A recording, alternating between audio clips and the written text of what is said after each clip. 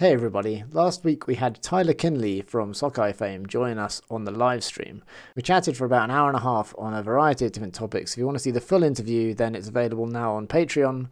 In these clips, we're talking about poaching off deep on like the far cutter in a horizontal stack, for example, basically being more useful on defense, going outside of that one-to-one marking mentality. And we delve into then how the offense could potentially punish that and how the rest of the defenders need to react to support such a move, either with a cascade of switches or Japan style, where you leave the disc unmarked for a while. Anyway, I hope you enjoyed the video. Tune in to the live streams every Wednesday on twitch.tv/FelixUltimate. And if you want to see the full interview where we talk about a range of different stuff, then find it on Patreon. Enjoy. I'm watching the defense, and I just get annoyed when people take positions that just, to me, that don't make sense. So for instance, you look at the screen here, number 13 at the bottom, I don't know who that is, but he's guarding number 17 at the bottom left, and you see where the disc is coming in. I mean, you don't need to be close to the guy. Like,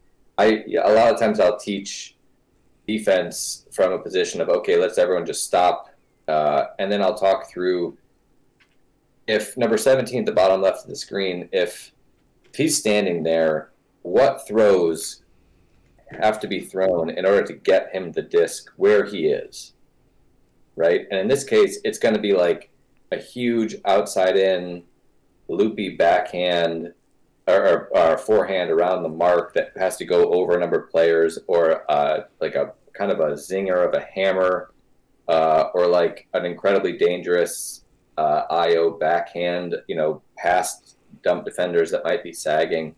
I mean, he's just not a threat. And if you guard him as if he's a threat, you're saying, I'm going to take away one of those throws, all of which, if you're a coach, you're probably hoping that they try to throw. Yeah. So with that in mind, there's no reason to take away those threats, because you would prefer them off of this stop play to try to throw it to him. I mean, it's just a low percentage, high risk throw. Yeah. So with that in mind, there's no reason to guard him close, and therefore look at the other players. You have Joe White in the middle of the field, who is just a dominant downfield threat. He's in a position that's really, really attackable.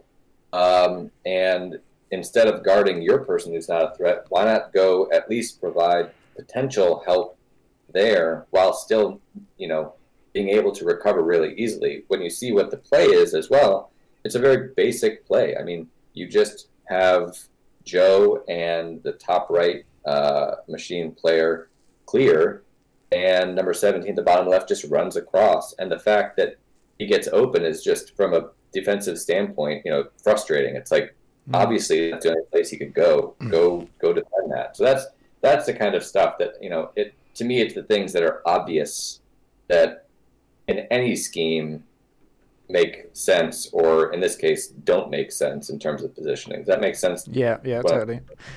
If he moves across, then 23 can go and take the under, and it's just difference between using team play on defense and just having this one-to-one kind of thing. And I can't help but feel like, maybe I'm reading too much into it, I can't help but feel that the one-to-one thing is like this macho thing. It's kind of like, all right, I have my matchup and I'm gonna like just beat this one matchup, and if my other teammates get beaten, all right, that's not my problem. It's almost like, well, I want to just add one clarification, though. In this case, I'm not necessarily advocating for 13 to drop back and 23 to switch on to 17. I'm saying that 13 can help and recover and come back and just take number 17. Yeah. It's the help defense stuff from Lou Burris, isn't it? Being in a position to be able to do more and affect more, rather than where he is now, where if Joe goes deep, he probably isn't catching up to provide any help over top. And if you go to like the next image, you'll see what happens. I mean, this one. You just get, like, I'm looking at it like, come on, the fact that he was so close laterally on the field means he just got beat under for just no reason. It's just so frustrating. Yeah. And if they had just been front and back and Joe White, then obviously the other defender could have been in just the position to take that under. If they're happy to switch, like, you know, if they're happy to switch, then it would have been like super efficient. And even if they're not happy to switch, then he could have helped out for a while and then committed to the under. This is one where you know, I'm sort of happier with people's positioning. Like, you can see where the disc is. It's sort of in the upper left-ish area right there. There, like that, the distance that the machine defender is from his player, yeah, that's what to me starts making more sense, because the person he's defending is just so far outside of the play that it's just not worthwhile guarding them as close as like the bottom right number 3 is on number 10 at the bottom right of the screen. Yeah, that's kind of weird. I don't disagree with, you know, that it is. I would still not be where he is. Oh, he's fouling him as well. Yeah, I don't really understand. But the nice thing is, and you'll see this, like the player that I'm thanking, like you can see where he's looking. I mean, his body is open. He's watching where the disc is, and it's an easy way for him to check to see where his player is, so that he doesn't lose track of them. But they have a long distance to run for them to cover, for him to be able to consistently check in, and then for him to be able to consistently adjust. And you can tell, you know, the player he's covering is not very mobile right now. He's not sprinting anywhere. And it's very clear the other players that are in the throwing lane in front of the thrower, they're active, and so they're the options. That's who you have to be defending right now. And so I really like that positioning. And I think later on I did another little series of like somebody is playing super far off and they end up getting like a help block because they did not follow their person. They literally just recognize that their person's coming under, running into nothing. Here it is. This is the series you're talking about. Yeah. Let me just try and load it again. Yeah, so like you see number 26 who's being guarded by the other guy at the end of the yellow line. Like he's basically sort of playing this in football and soccer, American football, not soccer. We would call this like a free safety, where you're way back, you're defending all the biggest deep space, but everything in the field is in front of you. So he's able to look at the disc and also see the player he's guarding, while still being able to provide help if a deep throw goes up. So if you move forward, I mean, his player comes under, but just by watching the natural progression of the play, he can recognize his player's coming under into a position where if that throw goes up, its secondary throw is going to gain a little bit of yards, but it's not the primary threat. And in this case, the primary threat is in the top of the screen on the far side of the field, going deep. And I'm sure he saw, as the play developed, the defender who's on that primary cutter really sold out to try to stop the underneath, which would open up, therefore, a huck. And if, as a smart defender, I think it's Peter Graffey, he's already thinking, okay, well, I can see he's taking away the under. That could potentially open up the deep. There could be a shot deep because of it. So I'm going to actually peel off, knowing that if the thrower does want to throw that and maybe doesn't see me, I may be able to make a play. Mm-hmm. All of this is very basic. You know, when you watch it on film, it's like, oh yeah, I'm sure a lot of players, maybe even listening right now, are like, yeah, obviously, like I would go do that. Yeah. But the challenge is, like, there are so many of these moments in the game, and it can be hard to you always have to be thinking about this. Like in this case, I mean, you can see he's probably 40 yards from his person, and you know, you have to be willing to accept that if you do go give that help and they don't throw it, you then have to know what to do in terms of like, okay, well, my player is going to get it. I can't recover a mark in that time. And so what happens then? Do I have someone else switch on, or do I come and stop the secondary throw and slowly reel in my mark? I mean, there's a lot of little nuances here, but in this case, Yeah, go on. That's where it kind of gets interesting. Is like, you know, then when you actually make it less of an individualistic move and more of a team defense thing, because now that they've got this separation and all the other players in between them, like there's no logical way that he should ever mark up against that other guy. I mean, not like in the next few seconds. So then when you start viewing it as more of a team game, and you've got these players here, right? And let's just discount this guy because I don't know where his mark is. And then you've got 4 defenders, but you know this guy's gone, okay? But that means there is extra help deep. So then it's a case of how do the remaining 3 people mark those 3 people? And really, like, you don't want to be giving up this backwards throw to an absolutely unmarked player. And so it makes sense for him to actually go and mark there, this guy to come across here, and then this guy to then maybe mark these 2 players with the help of this guy here. Something so like I think that the challenge here is whether you've decided you're going to play a full team defense, or you are going to allow some people to play a little bit looser and some people to stay honest. In this case, you know, you said you're okay, or like it's a dangerous pass to give away the one to the side of the field, but realistically, if the disc moves to that other side of the field, it gained very little upfield yardage, and what you need to do is stop the next throw. The only thing that makes it dangerous is if the person who received it unmarked actually has anyone to throw to.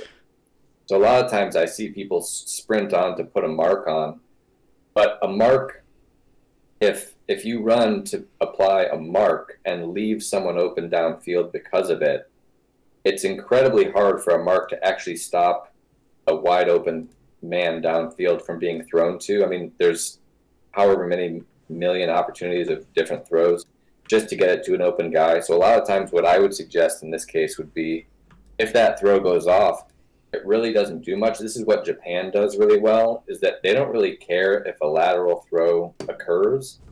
What they do is when the lateral throw, as soon as it's in the air, in the time span that the disc is in the air, it can only go one place. And so while the disc is being thrown and traveling from person A to receiver B, they don't go put a mark on receiver B. They sprint to take away the next receiver who would receive a pass from receiver B, let's say C, D, or E. So in this case, that throw goes up, and the only reason it's actually dangerous is because it can then go to someone else downfield. So the remaining players, they don't actually, a mark is only useful if the rest of the downfield is guarded.